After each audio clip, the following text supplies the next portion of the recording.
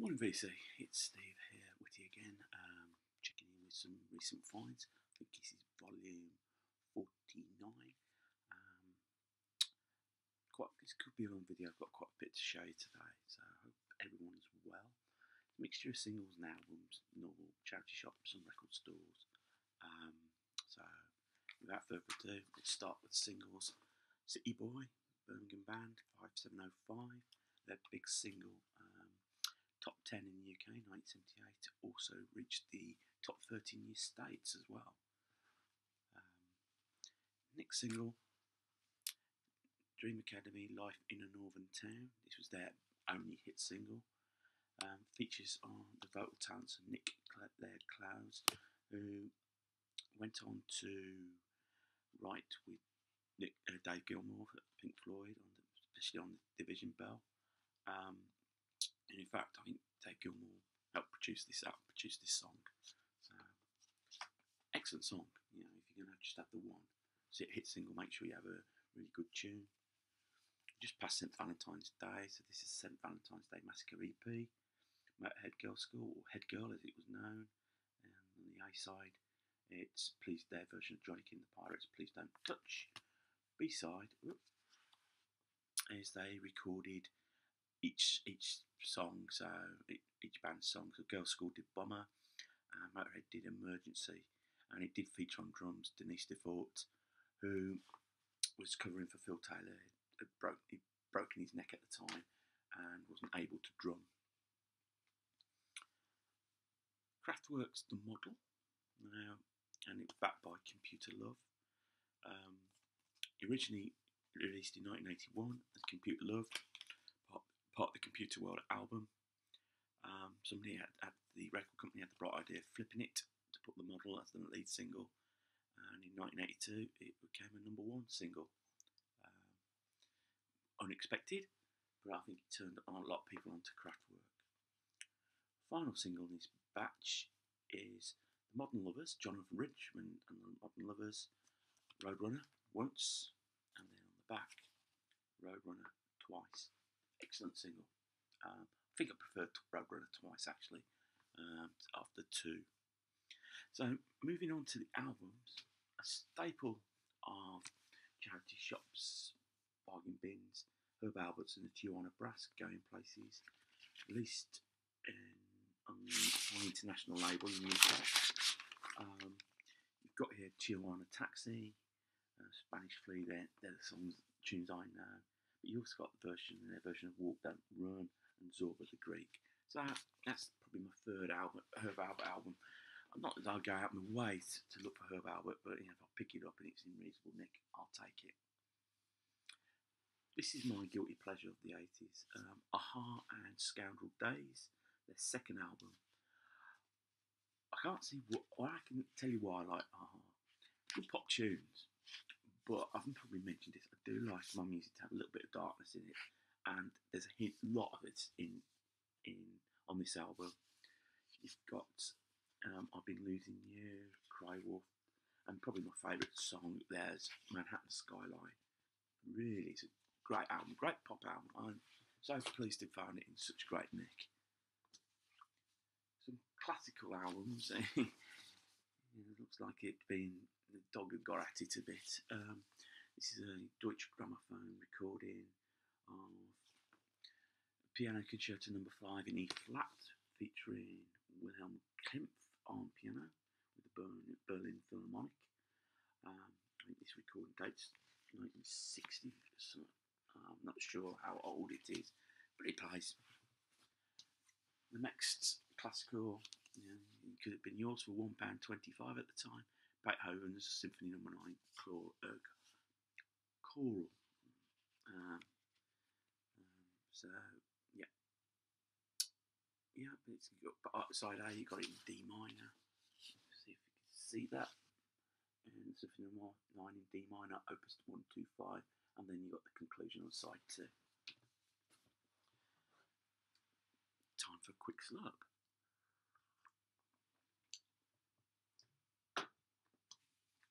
Next album, a few months back, I picked this up in a pound bin, and I found it to be unplayable. So I found another copy, another of the reissue of Diamond Dogs. Plays much better, and I probably see I paid a little bit more for it. And sometimes, moral of the story, sometimes on BC, you get what you pay for, and this was the case. But I was pleased to pick it up. I'm happy to have this album now. Probably the end of his glam period, the Signals. You got Rebel Rebel, was it Diamond Dogs, 1984. This was going to be a concept album based on 1994, but George Orwell's widow didn't give permission to Bowie to use the novel as the basis of the album, so he just then went and just did the album as so. Next album, pleased to find it in the Pound Bins. This is Creedence Clearwater Revival, featuring John Fogerty, and it's Chronicle. It's their greatest hits album. Obviously, you've got all the Badman Rising, which was the #1 single for the band. Up Around the Bend, Put a Spell on You, Proud Mary, Green River, Travelling Band, their version of Heard It Through the Grapevine, Susie Q. It's got all the stuff on there. It is sad how the band sort of petered it out, and Fogerty couldn't speak to the rest. He didn't even make contact with his brother Tom when he was dying of AIDS. It's the whole thing sad. I found the whole thing sad, and I thought when he didn't go into the Rock and Roll Hall of Fame and didn't have the rest of the band, he wouldn't have the surviving members of the band with him. I thought that was just a bit bang out of order. Only for if Kiss can beat it on the stage for about half an hour, you didn't have to play with them. I just thought it was a bit wrong, but I haven't been through the situation they've been through. So this album picked up for £1. That's primarily because the cover is well beat. But the final place, this is the Doors, LA Woman, the final Doors album. This is a reissue from the 80s. The shoepack design and the actual vinyl itself is the Butterfly label. Good album to finish with. As the band go, we obviously know that Jim Morrison passed away not long after. You've got LA Woman, Love Her Madly, and then I think The Pierce the Resistance to finish your career, Riders on the Storm. It's just a great song. Now, next lot of records, it features a band that I was happy to pick up. Like Birmingham band, I've got a few of the records, but this sort of helps complete my collection of this band. This is Electric Light Orchestra. This is a Dutch release. It's called On Harvest, but it's on Milestones, and it's a 2 LP set, and it's just their debut album, Electric Light Orchestra, and then ELO 2 packaged as a double album. And I paid £8 for this, and I'm pleased to have got this, because I think if I tried to buy the 2 albums separately, it would cost me a lot more. Covers, you can see a little bit of scratch on the cover on the ELO 2, but you've got great album. The version on Roll Over Beethoven, if you hear it, the full version of it really is excellent. Then in the Pound Bin, and I knew this was going to be a gamble picking it up, Out the Blue. It's probably the high point of Electric ELO's career. Turn to Stone, Sweet Talking Woman, Mr. Blue Sky, Wild West Hero. It's just a great album, and then the live show that accompanied it. I think it would have had to be worth seeing. I've seen television program. They did a charity show in the UK, and it was recorded. Tony Curtis introduced them. They showed with the light ship coming in and taking off at the end of the show. Yes, there's a few scratches on there, but I can always pick up a better copy later. The cover's not in great nick, but I was pleased to pick up that. Another final ELO album I picked up, which was Secret Messages. This came out in 1983, and it's got Rock and Roll is King is the main song on it, and the orchestration started to go away. You're right, it does contain backwards messages. Yeah, yeah, I think Jeff Lynne at that time had started to lose interest in the band. I think um, pretty much got rid of the band. It was just him, Richard Tanley, and Bev Bevan really at that point. I think Louis Clark might have helped out. Another album picked up for £1. Pretty pleased with this. It's not in the greatest nick, but again on the Tamla Motown label, Full Top's greatest hits. Yeah, I've already got greatest hits, but this is more of the greatest hits of the period.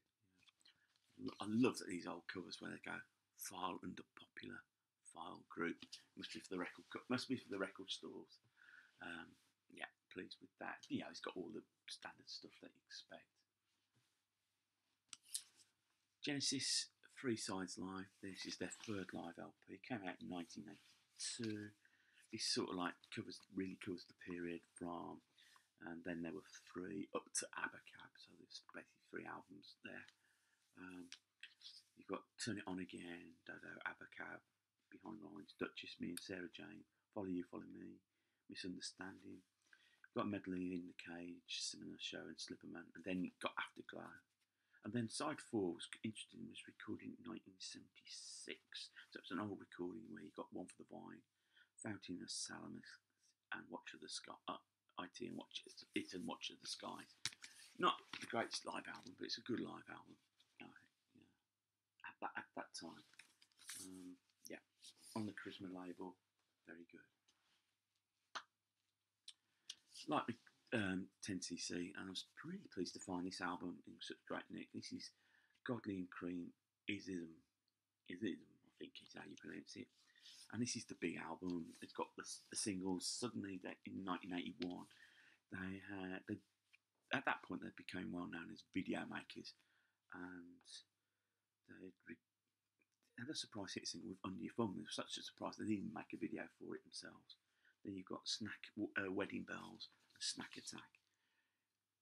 You can see what they brought to the table of 10cc. They were the experimental. There's quite a bit of experimental on this album. Yeah, pleased to pick that up. Great album. Again, in the pound. I know he gets a bad rap, Billy Joel, but I actually quite like this album. I know it's still got Rock and Roll to me. With Rolling Stones reckon it's the worst song ever to feature the word rock and roll in it. I never quite enjoyed it, but I loved Orphalena. I really like that song. So please have it. It's in great nick. Not bad for £1, so it plays well. Nothing wrong with a bit of Billy Joel. Now,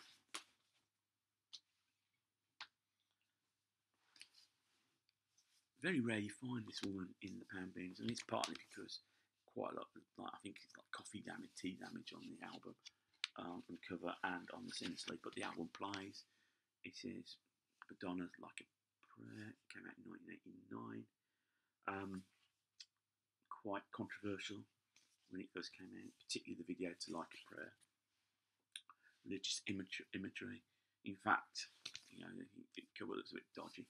But then when you come into it, you've got, and I didn't realise she recorded with Prince. Love Song is a collaboration with him, written and produced. Express Yourself, Cherish, and Dear Jessie, which I think was my favourite song on this, because it's slightly different. It was like a almost psychedelic homage. But yeah, I was pleased with that. This album was produced mainly by Patrick Leonard. She went for her producers to each album. Almost to the end of the video. Bit more opera, classical music. This is Offenbach's Gate Parisien. I think that's how you pronounce it. You've got the hint of the can-can on side 2. And that's why you've got the picture of the can-can girls. So happy with that. And final album in this batch. This is Rock Follies. Now, Rock Follies was a television program that came out in 1976, and it told the tales of the struggles of the a band called Little Ladies. Rock Follies were 3 actresses: Charlotte Cornwall, Julie Cobberton, and Rula Lenska. And So, such a popularity of the program, it's got to number one. Album got to number one. It's to note that they were all actresses, not singers. Rula Lenska carried on with acting, so did Charlotte Cornwall. Julie Cobberton ended up having a number one single with her with "Don't Cry for Me" in Argentina when it first came out. For Evita, first announced for Evita, and I think best version of that song. Yeah, as an album, it does hold its own, And the fact, and I have to say, music was by Andy McKay of Roxy Music. He put together the music, and Harold Schumann put the lyrics together. As an album on its own, it does stand out, actually, and that's probably the best thing I can say about it. There was a second series, Rock Folly 77. It sort of got lost a little bit. There was an industrial strike with the broadcaster, so it sort of got lost, and it wasn't as good. If you search YouTube, you can find it. You should be able to find the episodes and see what you think. Very much a product of his time. So that concludes the recent finds. So I'll leave it there. Hope you all have a good week, and until the next video, take care.